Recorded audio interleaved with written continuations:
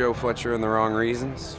We were based in Providence, Rhode Island for a long time. First played the Folk Festival in 2012 and been coming back ever since. I get to bring in my friends to my favorite festival in the world, which is fucking cool. That is cool. People are magnetized by people doing things they're passionate about. And at a festival like this where it's very unadorned, it's not about a light show, it's not about costumes, it's not about backdrop dancers or choreography, it's just somebody doing something that they truly love doing, and they're like, in a sense, there's a freedom involved with that, and people like to be close to somebody that's that free, I think.